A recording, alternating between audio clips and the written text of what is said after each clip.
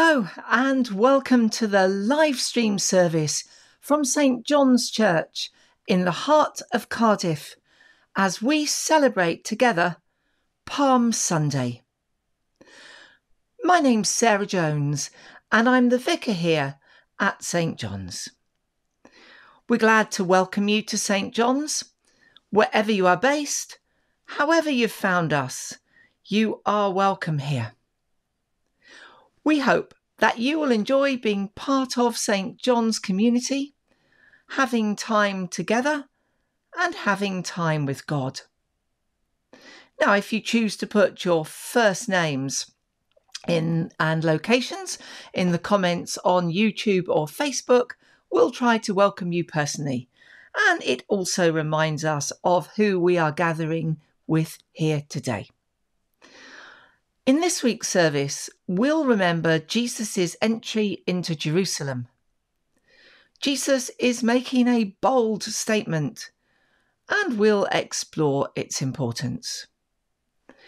If you can, please do stay right to the end of the service, where we'll have news of our services this week, which we call Holy Week, and of course news of next Sunday, Easter Day. So, who do we have online here today? Well, first off, welcome to Felicity and hello to Audrey. Hi to Liz, to Alex, Hugh, Fiona and Clara.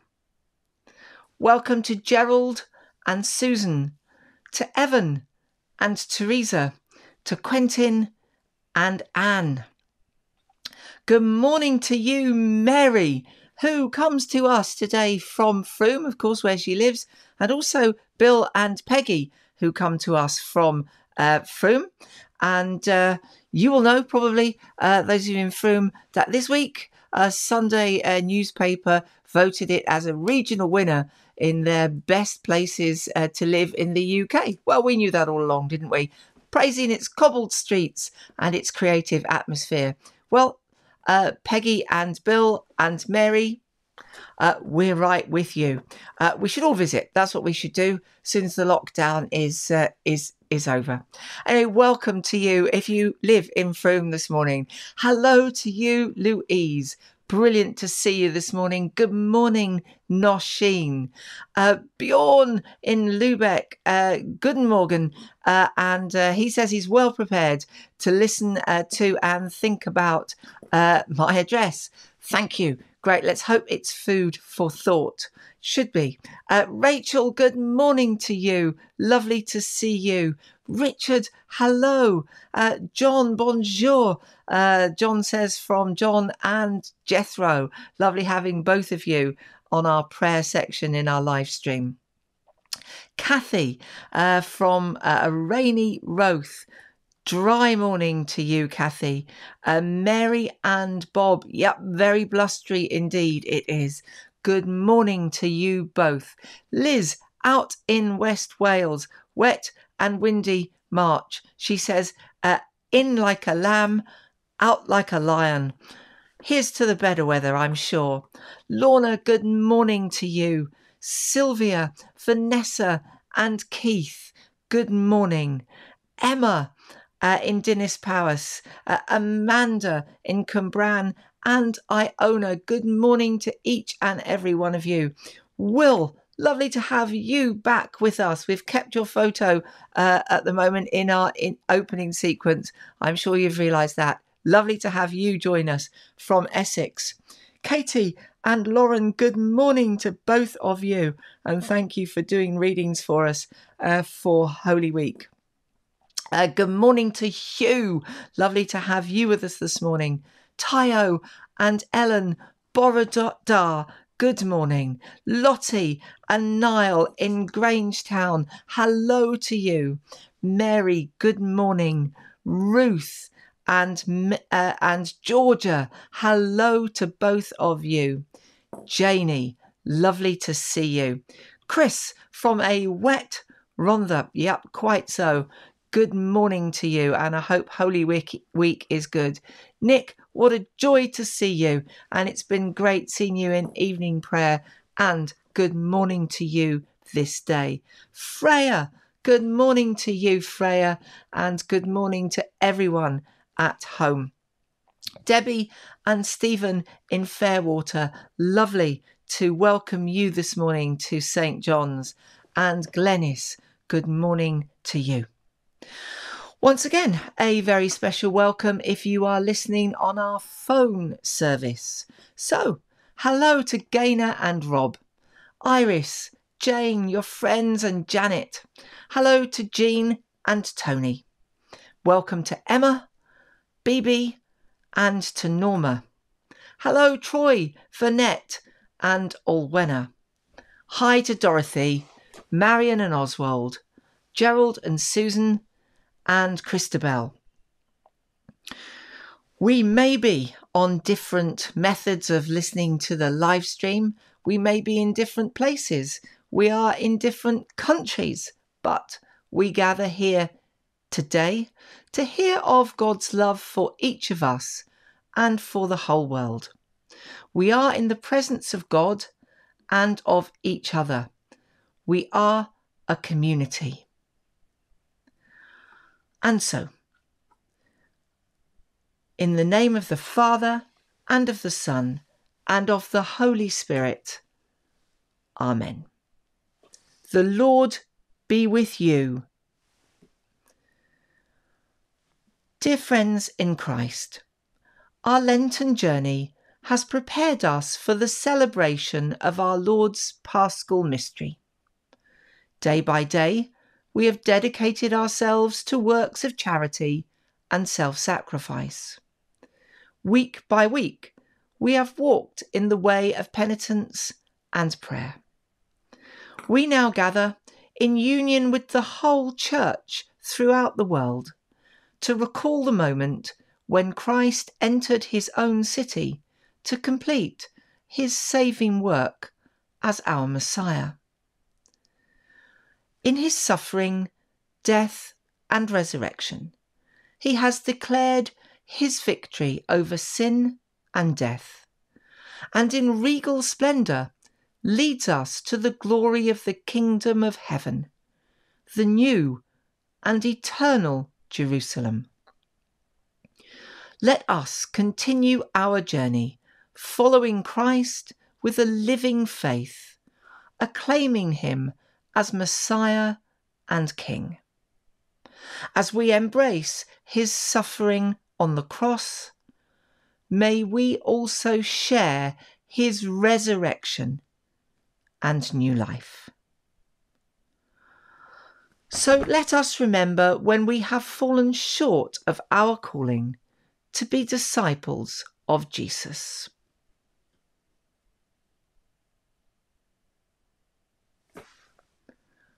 May the God of love and power forgive you and free you from your sins, heal and strengthen you by his Spirit, and raise you to new life in Christ our Lord. Amen. This morning's collect for Palm Sunday is read for us by Tayo. Almighty and everlasting God, who in your tender love towards the human race sent your Son, our Saviour Jesus Christ, to take upon him our flesh and to suffer death upon the cross, grant that we may follow the example of his patience and humility, and also be made partakers of his resurrection.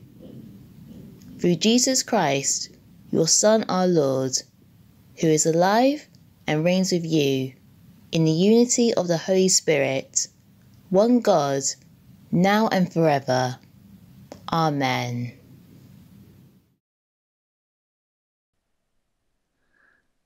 Today's reading comes from the opening of chapter 11 of St. Mark's Gospel, and it's read for us by Katie and by Lauren. Mark chapter 11 verses 1 to 11.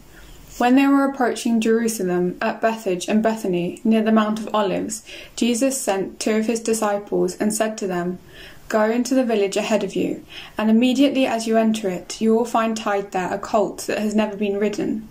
Untie it and bring it. If anyone says to you, 'Why are you doing this?' just say, 'The Lord needs it,' and will send it back here immediately." They went away and found a colt tied near a door outside in the street. As they were untying it, some of the bystanders said to them, "What are you doing untying the colt?"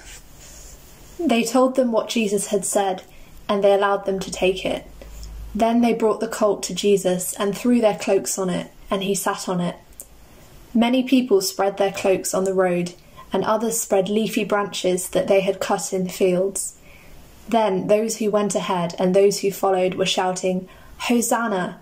Blessed is the one who comes in the name of the Lord. Blessed is the coming kingdom of our ancestor David. Hosanna in the highest heaven." Then he entered Jerusalem and went into the temple. And when he had looked around at everything, as it was already late, he went out to Bethany with the 12. In this week's Gospel, Jesus makes a big statement. He's come south, maybe 100 miles or so, to Jerusalem to be part of the Passover celebrations with many other people. And perhaps the population of Jerusalem at this time might be 5 or 6 times its usual number. Jesus and the disciples appear to be staying out the Mount of Olives in Bethany near Bethphage. And we're told how Jesus asked them to take a colt so he can ride into Jerusalem. We're not quite sure why the owner and bystanders allowed Jesus' disciples to take the colt. It might have been prearranged, or it might be a sign of God's strong action in the world. But either way, there's a bigger question. Having walked the last 100 miles, what was Jesus doing riding the last 2 miles? The answer is that Jesus was alluding to a prophecy of Zechariah, chapter 9, verse 9. "Lo, your king comes to you, riding on a donkey." Make no mistake, Jesus was making a powerful statement here. Jesus enters Jerusalem as the Messiah, which is all the more strange because in St. Mark's Gospel up until now, he'd been telling people not to say anything of the sort. Clearly, the time had come, and branches were cut down and strewn in front of Jesus' way as he entered the city. He enters the temple, and then later that night, they go back to their quarters at Bethany. What happens next is equally dramatic and may start to explain why Jesus was arrested and ultimately killed. But I'll leave you to read the next few verses of Mark's Gospel. For us, we know Jesus is the Messiah, and like the crowds, we need to shout, "Hosanna! Save us!"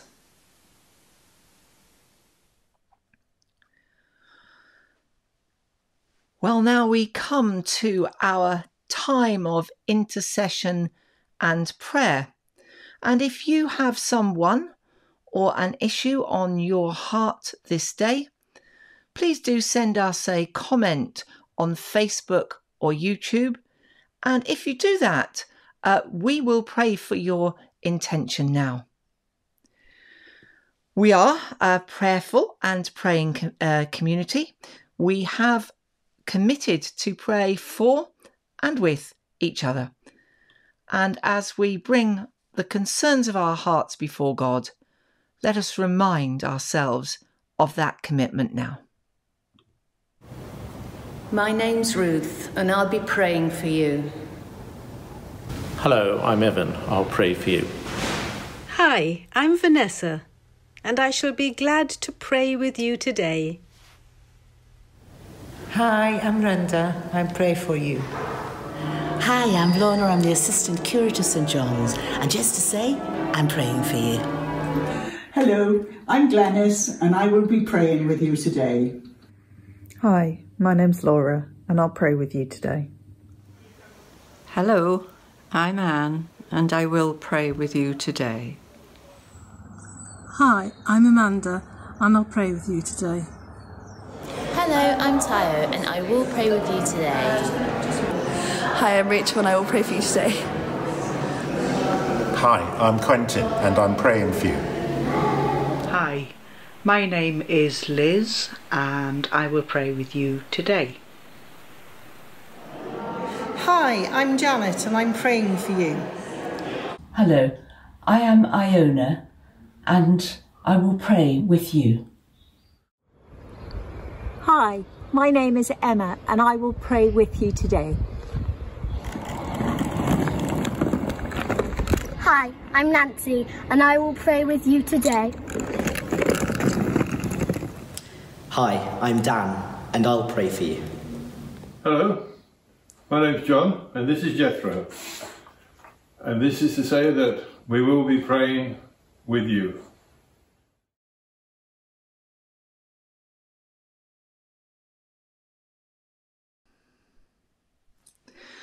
And so, in the power of the Spirit, let us pray to the Father through Christ, the Saviour of the world.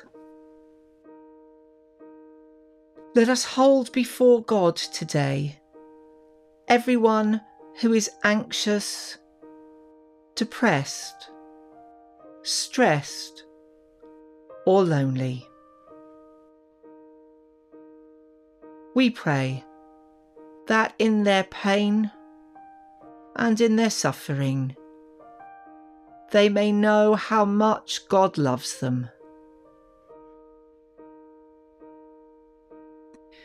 We continue to pray for the people of Myanmar, amongst violent responses to demonstrations by their security forces, which have resulted in over 400 deaths since February and 100 in the last few days alone. With Nick, we also pray for the people of Yemen and Syria and all other places in the world which are suffering from oppression and persecution. We pray for the people of Brazil, where COVID-19 death toll has passed 3,000 a day, and where their health system is close to collapse.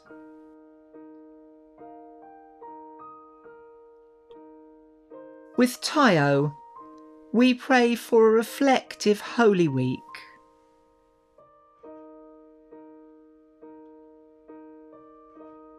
With Chris, we pray for all people who are still awaiting their first COVID vaccination.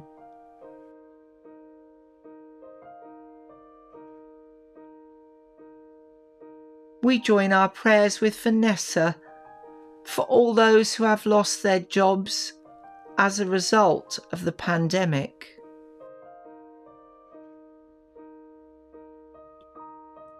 And with John, we pray for the Bolton family in this, their time of grief.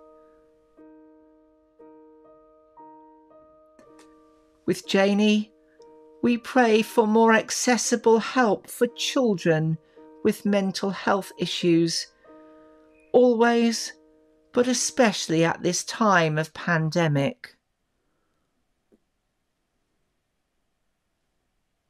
We continue to remember before God Brian, recently departed, and we pray for his family and for all who mourn. And in a short time of quiet, let us offer to God the concerns of our own hearts this day.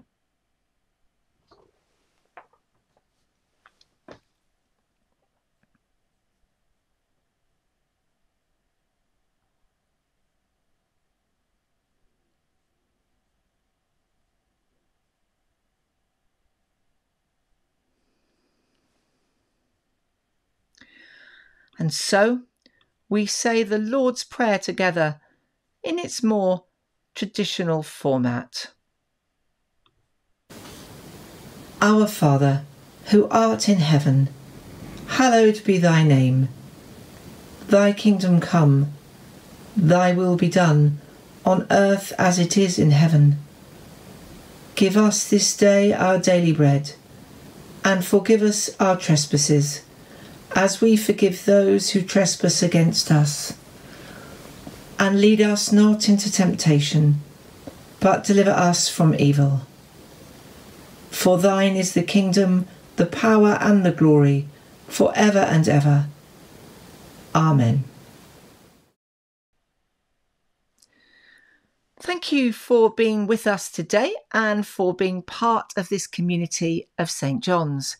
And a special welcome to Sarah from Cathays, because I've got a feeling that whilst trying to say hello to everyone, I might have skipped the line which had you in it. Sarah, you are always welcome, and it's lovely to see you here today. Well, as you know, the week between Palm Sunday and Easter Sunday is called Holy Week, and it's a solemn time for the Church when we remember the last week of Christ's life on earth. At St. John's, online and on Zoom, we will have a range of special services throughout the week. We'll be saying evening prayer each weekday at 5 o'clock on Zoom, and we'll have a live stream service each night at 7 p.m. On Good Friday, Christians gather to commemorate our Lord's Passion in a service which culminates usually just after 3 p.m. This year, our service will be live streamed here on Facebook and YouTube, and it will start at 2:30 on Good Friday afternoon. Next Sunday, we will celebrate a Eucharist for Easter Day in St. John's Church. That will be at 10 in the morning. And because of that, the live stream for Easter Day will revert to its more usual time of 4 p.m, so 4 o'clock in the afternoon. If you'd like to attend St. John's on Easter morning, please do email us. There are only a handful of spaces left, so do get in touch soon if you'd like to attend. And we'll also need your phone number in order to comply with the test and trace process. If you can join us physically in St. John's, that's great. But if you're not yet ready, or if that isn't possible, please stay with us on the live stream, and you will be as much a part of St. John's community as you have ever been. Now, as we leave this service here today, here is God's blessing for each and every one of us to take out into the world. Christ give you grace to grow in holiness, to deny yourselves, take up your cross, and follow him. And the blessing of God Almighty, the Father, the Son, and the Holy Spirit be among you and remain with you now and always. Amen.